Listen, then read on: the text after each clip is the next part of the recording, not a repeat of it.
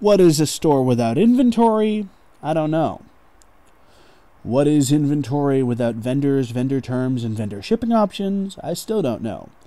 In this video, we're going to be talking about inventory basics, but before we talk about inventory, we need to talk about how we get inventory.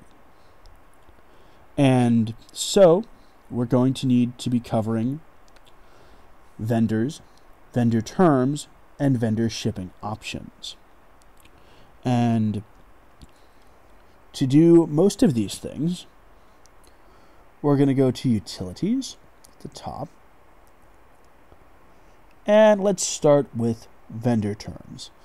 Now, your vendors may all have different defaults, different terms, but I'm just going to add one vendor term here called default.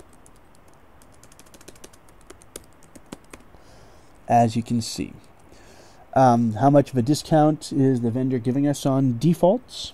25%. How nice of them, right? And discount days, if I can pay off whatever I bought from the vendor in, I'm going to say, 45 days, that discount is valid.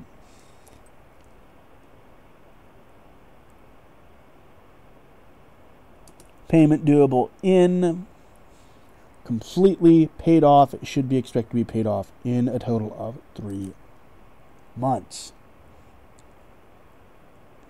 Number of installments, one or many, and we're going to post this to accounts payable, and I'm going to say that it should be paid out in 3 installments.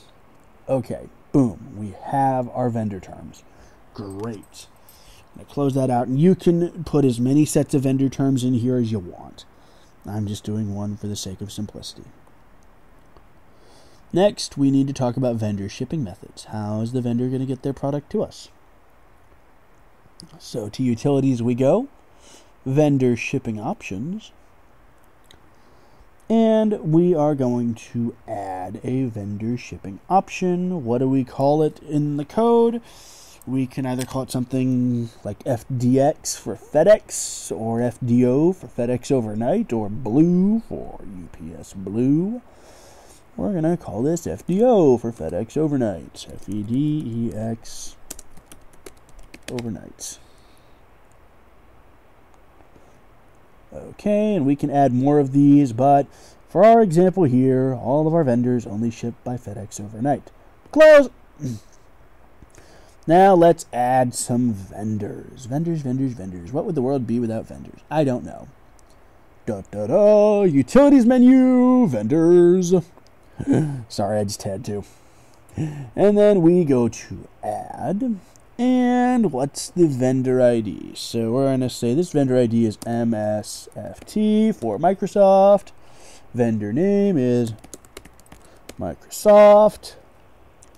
Account number with said vendor, it's not required. The only things that are absolutely required are the things marked in green. So we are not actually going to bother to fill these out. But our vendor terms we will, because that is required. Okay, and we can set it to vendor SKU equals our SKU, which is a nice little thing to do if we wanted to.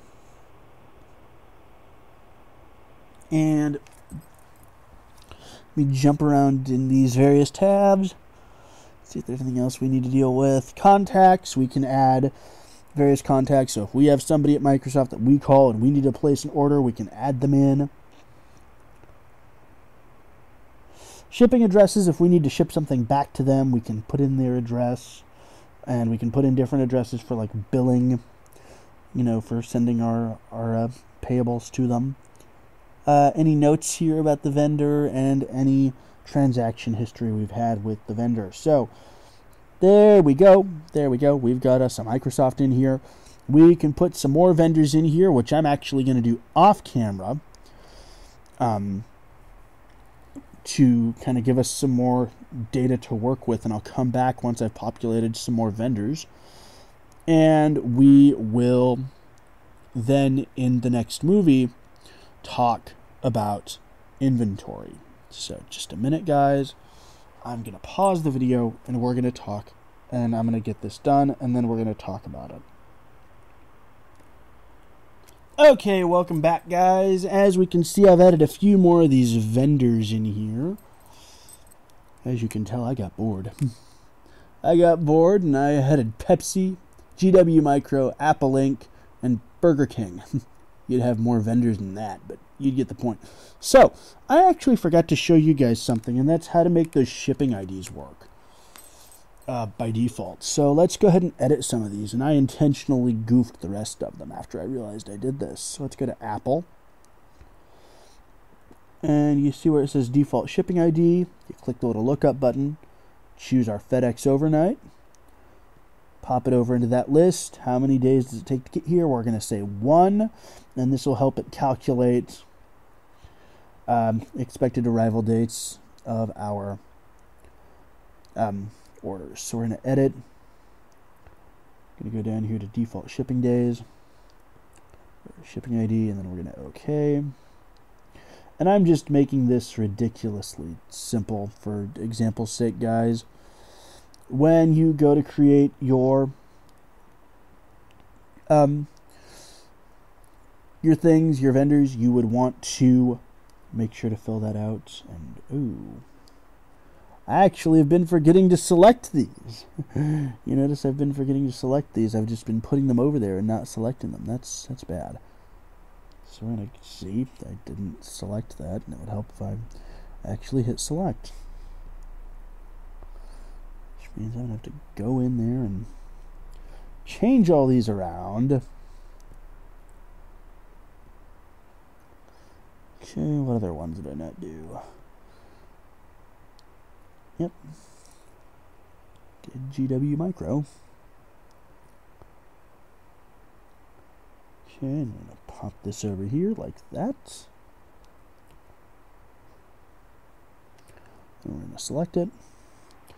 Now, in the real world, your vendors will not all be using FedEx overnight, I don't think. I've never seen it, so.